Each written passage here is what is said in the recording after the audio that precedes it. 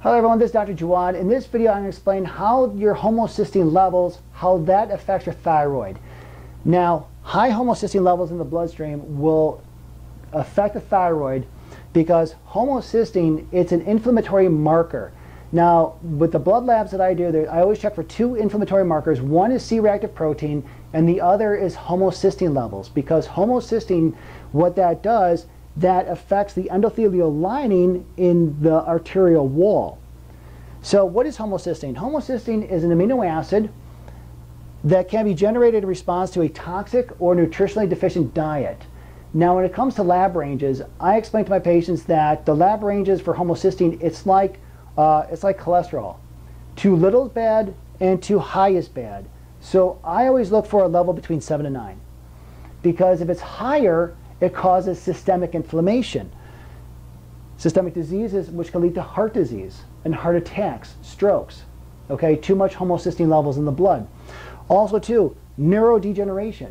This is the brain stuff, okay? You have inflammation in your system, which actually shrinks the brain, and this leads to situations like Alzheimer's and dementia if your homocysteine levels go chronically high.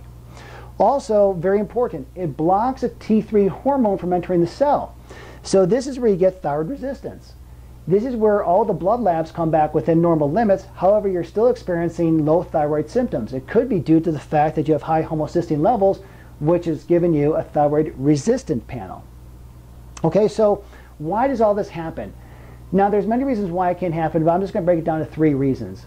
Very important. 1, the MTHFR genetic factor. Now, what is MTHFR? This is methylene tetrahydrofolate. Okay, what this basically does, it breaks down B9, folate, and folic acid into its active form. Now, when you break down your B vitamins into its active forms, then they can be utilized, whether it be B9 or B12. So it metabolizes folate and folic acid. Now we need essentially B vitamins for the function of the nervous system.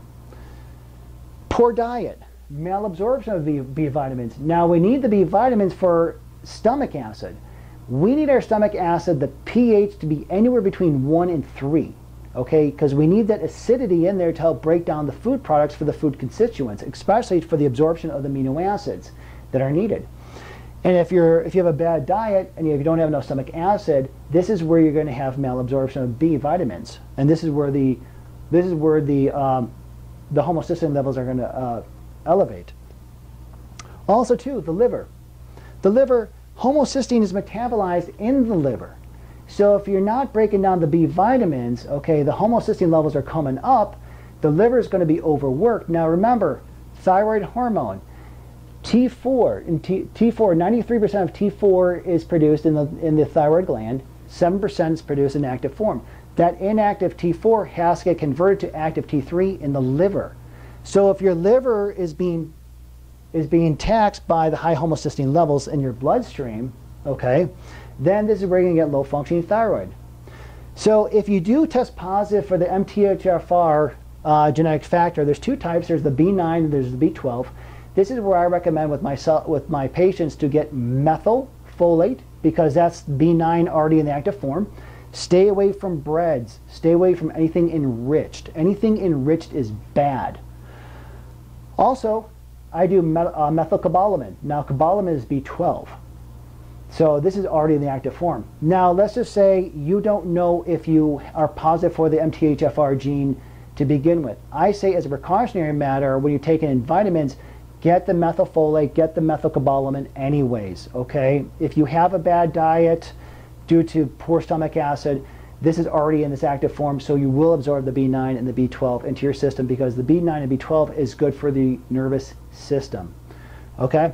So again, so if you have high homocysteine levels in your blood due to, again, a bad diet, due to the genetic factor, due to a poor functioning liver, this is where you're getting a low functioning thyroid, okay? So I hope you enjoyed the video. Thanks for watching. Hello, this is Dr. Jawad. Please subscribe to my channel for more up-to-date videos, and thanks for watching.